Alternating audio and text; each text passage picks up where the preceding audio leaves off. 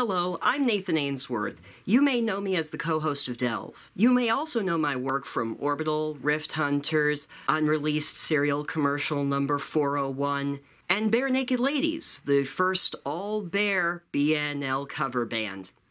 I was their manager. After many years in podcasting, Delvecast is finally doing a Patreon. Many people have asked us why we didn't start a Patreon earlier, mostly Alex and myself. The truth is, we really didn't know what to offer patrons. But we've come up with some innovative new ideas that will challenge the conventions of Patreon, and I wanted to go over them with you here in this video. Okay, so first, at the $10 level, you get access to our special Discord channel, Fluff. A forum where we share ideas for flavor text. Good or bad, we guarantee the context will be vague at best. At the $20 level, you get a special bonus audio file. This is cool, with each episode featuring technical things we usually take out in editing, such as ahs, pauses,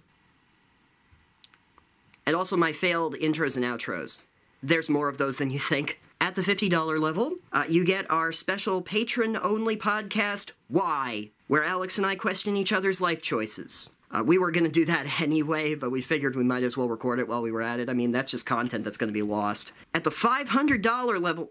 Wait, sorry. That's a typo. Hey, there's something that you get in the outtakes. I meant at the $5,000 level. You can become a permanent Delve co-host, replacing Alex or myself. This is actually a great level if you're tired of hearing my voice. And now a brief overview of our goals. At $1,000 a month, Alex and I will do the podcast while wearing silly hats. Yes, it's audio only, but you can enjoy it knowing that I'm wearing this thing. At $50,000 a month, Alex and I can finally do the podcast face-to-face. Well, I mean, we won't, but it's the options there, I guess. And finally, at $1 million a month, Alex and I hop on a plane to Cancun and are never heard from again. Oh, never fear, though. Delvecast will still continue, thanks to the work of advanced hosting AI programmed with our personalities. The quality may not be up to par, but the sheer quantity is overwhelming. NathanBot can think up over 9,000 game ideas a day.